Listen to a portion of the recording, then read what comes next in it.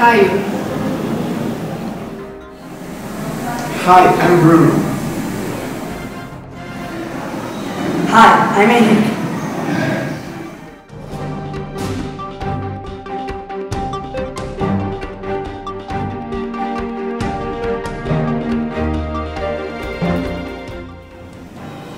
One of the most famous statues in the world stands on an island on New York Harbor. This statue is, of course, the Statue of Liberty. The Statue of Liberty is a woman who holds a torch up high. Visitors can go inside the statue.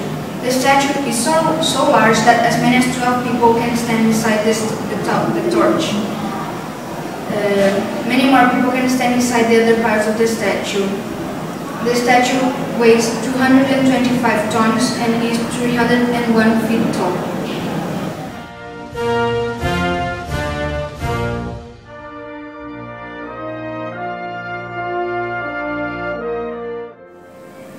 The Statue of Liberty was put up in 1886. It was a gift to the United States from the people of France. Over the years, France and the United States had a special relationship.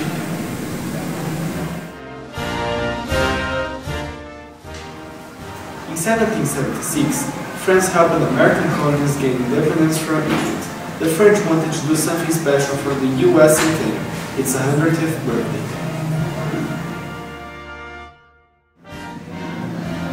Laboulaye was a well-known Frenchman who admired the United States. One night, at a dinner in his house, Laboulaye talked about the idea of a gift. Among Laboulaye's guests was the French sculptor Auguste Frédéric Berthoud. Berthoud thought of a statue of liberty. He offered to design the statue. Many people contributed in some way. The French people gave money for the statue. Americans designed and built the pedestal for the statue to stand on. The American people raised money to pay for the pedestal. The French engineer Alexander Eiffel, who was famous for his Eiffel Tower in Paris, figured out how to make the heavy statue stand.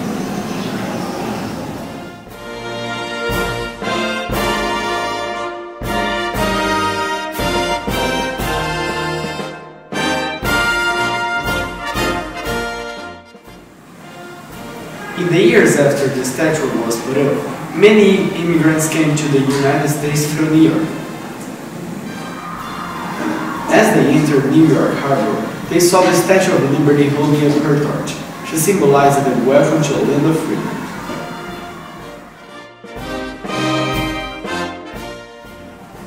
Thank you for watching.